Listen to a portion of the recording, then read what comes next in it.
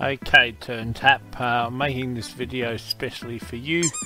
This is the only TF2 item I can find that has ever existed that pertains to cheese. Unfortunately, it has been removed.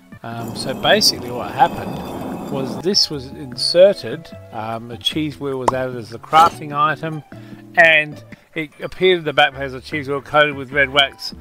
Captain Dad's can't believe I ate this cheese, and yes, guess what? The problem is it was removed very shortly after, a year after, and oh my god.